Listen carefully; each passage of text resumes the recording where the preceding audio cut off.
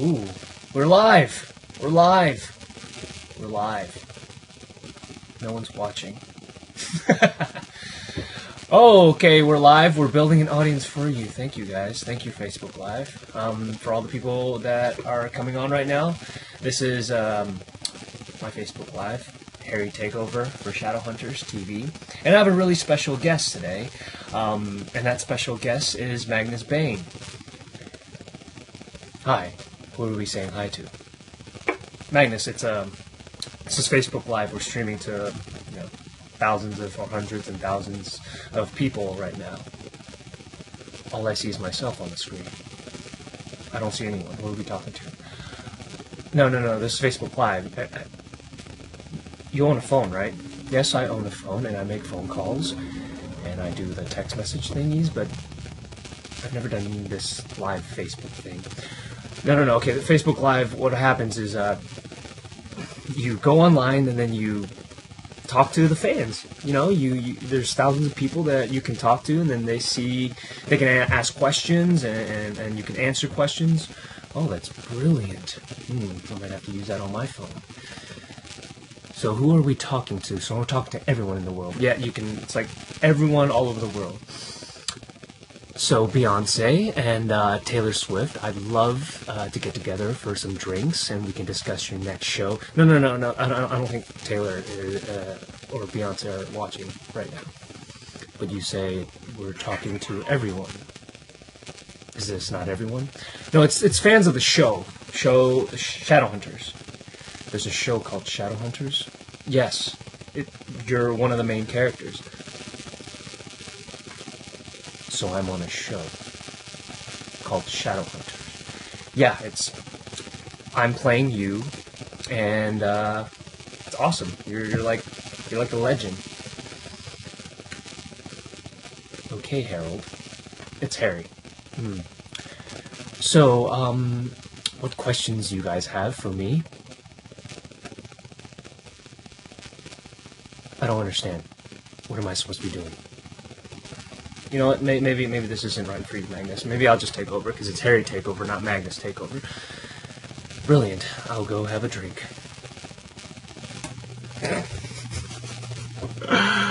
Oh, God. Okay, here we go. Let me answer some questions. That was Magnus that joined us, and I don't know how that went. So, okay, here we go. What's your favorite part about filming Shadowhunters? I think it's all the special effects and the fun, like, sci-fi, fantasy stuff that we get to do in the show. But, really one of my favorite things as far as playing Magnus is that we get to explore this side of, kind of, this very human side as well that, that you don't normally see in a lot of, like, fantasy shows. You deal with a lot of sci-fi aspects of it, but what I love is the human side and really grounding these characters and to see what they would do. Especially, for Magnus as half demon and half human, you would think that he would be void of compassion or void of just having these human emotions, especially living for so long. You'd think he'd be jaded, which in some ways he is, but there is always a glimpse of humanity that will always seep through, and I think it's finding that's really important. That's what's really fun about shooting the show. Alright. War is coming. We will see Magnus being a leader to Downworlders since he is the High Warlock of Brooklyn. I don't think we've got to that point yet, but I think there's a lot of foreshadowing of Magnus. He is a leader, he is a leader, and he also takes care of a lot of the vampires and all the Downworlders, that not just warlocks. I don't think he's all about just his kind, even though he does protect them. But he is the one that kind of has taken in a lot of younger Downworlders that need some direction in their life, and he's helped them a lot. And as you'll see that we're going to explore that in the show in season 2. Who is the most funny in the cast of Shadowhunters? Not me. It's probably Isaiah's pretty funny. Isaiah is really funny, actually. Dom's pretty funny too. Is there a lot of pressure being a character that's openly gay? Well, he's bisexual and now holds a position of inspiration for others, even if though you're simply doing a job. That's maybe that's a really good question, and also that's something that, I think the character, when Cassandra Clare wrote it, it was someone that was based off her friend, and I think her story was that now he's openly he has a kid, he's openly gay, and he is kind of really just being in his comfortable in his own skin. And I think it's truly important to have these characters on television that showcase that, a different side. I think on television there's always been a certain way that people are portrayed, gay, straight, different races, and kind of how the media looks at it. And I think it's been a great time for media right now to showcase, I always say this, and some people don't like it, but new stereotypes. Because I think you can't stay away from stereotypes. You're always going to have stereotypes, and now it's just to keep creating new ones to the point where, stereotypes are just shattered, period. Alright. Here we go. What else do I got? I see nail polish. Yeah, you do. You know what I just heard? I just read that Alexander the Great used to get made fun of for wearing makeup, and he went on to be undefeated and ruled a really great empire. So, I don't think makeup or anything defines you, but it does help you express yourself. So, go makeup. But we see Magnus' relationship with his parents, maybe. Can't speak too much on that, but maybe. Let's see. What can you tell about Magnus and Simon's relationship in Season 2? I have a script here if you guys want to read it. Should I just show it up? Just kidding. It's cool. I really love that they're really exploring Magnus's relationships with other downworlders, because I think it's important. Then you get to see, specifically with Simon, he is a young vampire. He is trying to figure out life, this new life. It's like he's reborn and into something that he's completely unfamiliar with, and he has no clue how to use his skills, his powers, and slowly developing it, but also how to deal with it.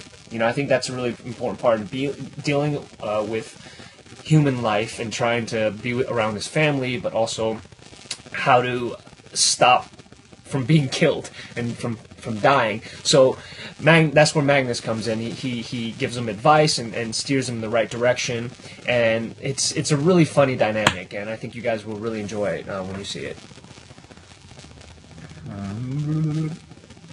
What else you got, guys?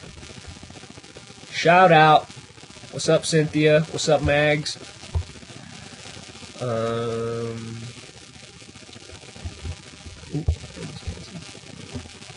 Magnus more like magnet to me. Don't know what you mean by that. Can you say something in German? Nein. I can't really, so that's the only word I know.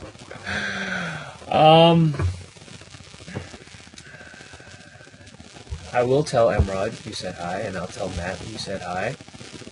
Any emotional scenes for Malik?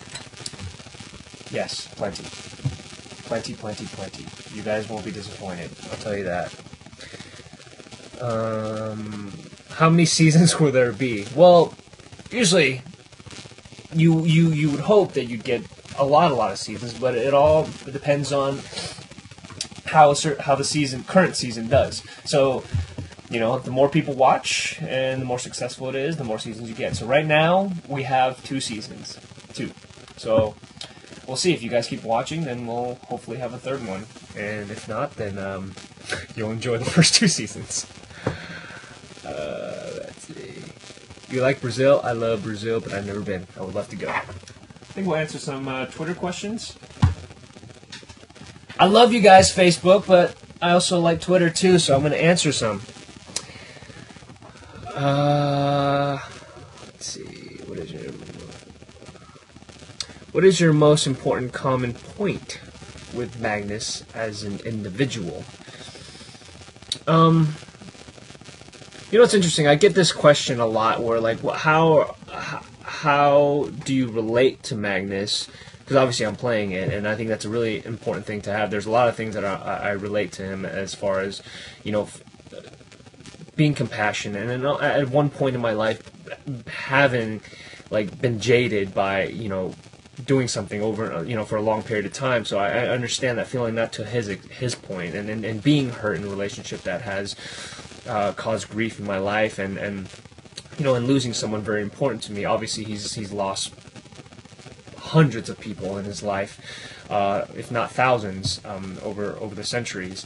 But for me, it's also the separation. I just like the guy. I really love Magnus. I think Magnus is such an extraordinary character. He is someone that I would love to be friends with, and I think every time I see him in a new situation, it's trying to explore what would Magnus do, and this someone that I really love watching interact with people, and also and given the history and his background that he's had, I always find it really interesting to find myself in like a crossroads on like what I would do and what Magnus would do, and I think that's when it becomes really fun for me, because that's when the exploration starts. And so yeah, so I mean, there's a lot of things that I relate to, and there's a lot of things I don't, and that's really the fun part about playing it.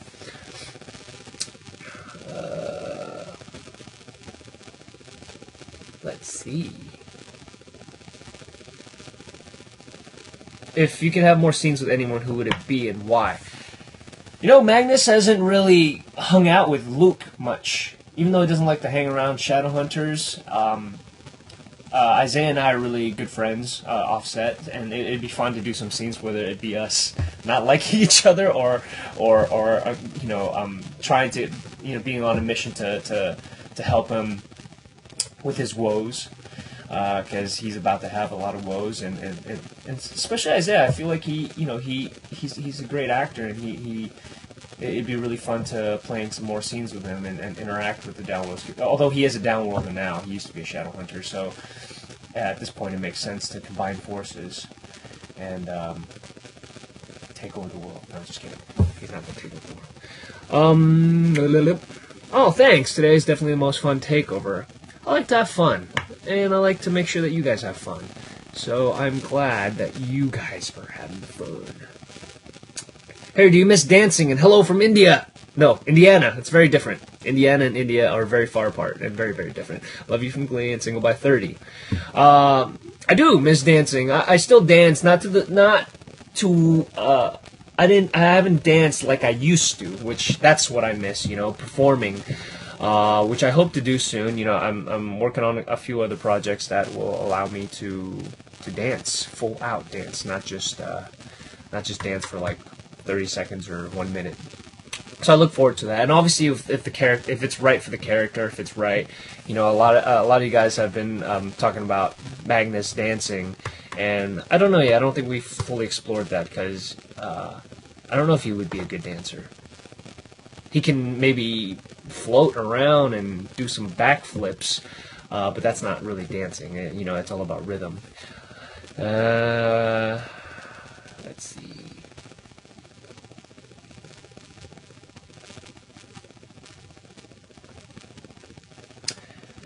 Was it difficult starting? Oh, Heather, Clary Magnus. I know those two names. Was it difficult starting out playing Magnus? I think any role when you start off is always difficult, because you're just trying to find it, and you know, sometimes when you're giving so much history and background, you know, that does make it difficult to sift through and trying to pull out the nuances that would make sense for certain scenes, and not completely give everything away. So it is difficult in the beginning, but I embraced it, and I'm glad that, you know, we got over that first season, and I'm getting a knock on the door, which probably means I have to go on set and start making a show that you guys hopefully enjoy. Getting called in for blocking. Getting called in for blocking. You hear that, ladies and gentlemen? Thank you so much. Love you guys. I'm glad we got to talk, and we got to exchange Exchange what? Enough with the pleasantry. Enough with the pleasantry. This guy is this Italian dude is telling me to get out of here. Peace. Cool.